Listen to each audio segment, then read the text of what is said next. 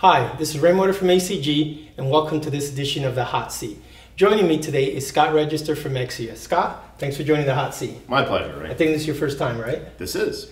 Now, what we see is a lot of acceleration of companies moving into public and cloud, and I think recently you guys had some announcement related to cloud visibility. Absolutely, yeah. You know, maybe we can start off with what is the definition of cloud visibility and why do we need it? Okay, so cloud visibility means when you move your assets out of your own data center and into especially the public cloud, how do you maintain all the ability to see and monitor and access what's going on that you had when it was in your own data center? Right. That's really what we're after. Right, yeah. Now, why don't we go to a whiteboard? I mean, maybe you could explain, I think, because a lot of people are visual about where this value proposition fits. Does that make sense? Great idea. Yeah, let's go do that now. All right, okay. All right, Ray, so you were a CTO. You knew how this worked. In the on-premise world, you had to maintain compliance. You know, you had fiduciary and legal responsibilities. You had to maintain protection of your customer data and other, security applications. You had to monitor what was going on, understand your performance, and maintain audit trails. But when you owned this infrastructure, it was relatively straightforward. And in fact, Ixia had been delivering those solutions for like a decade, right? Because we've helped thousands of customers to do all these things in their data center, whether it's bare metal or virtual.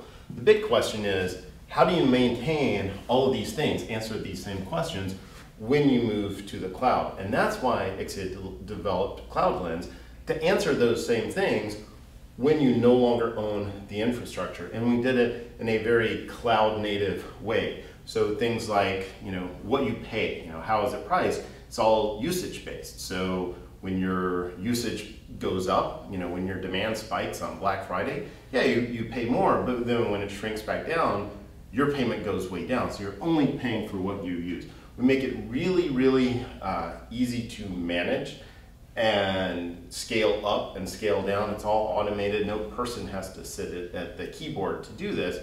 It's all automated. One of our big, I think, innovations that we bring to this is the use of metadata in management. So you're familiar with the concept of metadata. Instead of dealing with every individual data element, you can kind of look at an aggregate picture. So in this case, you can say, all of my database servers, I want to send specific traffic from them to my security tools. And all the traffic from my web servers, I want to send to my performance monitors.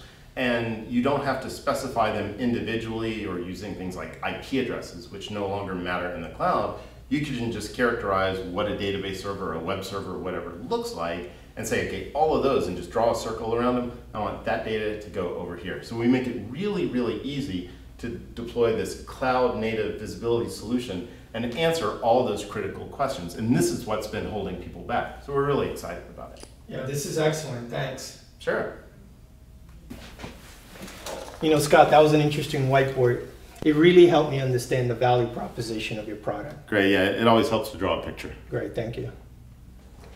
Now, maybe we can close with this whole idea about migration, right? I mean, we see a lot of customers are in different part of the journey to the cloud. Yes. I mean, how does Ixia really help its customers in that transition? Well, and I'm sure you can't do it all by yourself, right? No, definitely not. Okay. And it's a great question. And we're fortunate to work in a very rich ecosystem. And we work with both technology partners and system integrators. And the technology partners, many of whom are names that you already know, these are the people who deliver the security tools, whether it's intrusion prevention or data leak prevention or performance monitoring, those kind of things. And many of the names that you know because they've been doing this for years in the data center, but they have this fundamental problem of getting access to the data that they need to deliver their services in the cloud.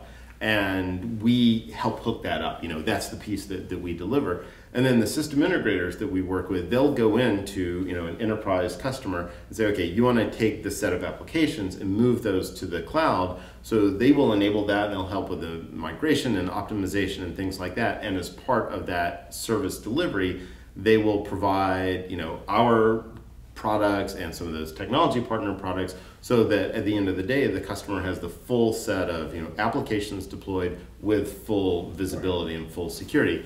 One of the other things that we do to help customers with that migration is, in many cases, the customer wants to do sort of a trial deployment in the cloud, and they don't know what the cloud native security solution is going to look like. So we let them stand up, however many instances they want in the cloud, but bring all that data back to their data center so they can continue to use the exact same monitoring and security and troubleshooting tools that they use today. No change in deployment whatsoever, but still have that full visibility as they work through their migration. That customers, we have found that's a big help to them, being able to change only one thing at a time. Excellent.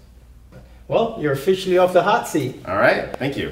With Scott, this is Ray Mota. Thanks for joining this edition of the Hot Seat.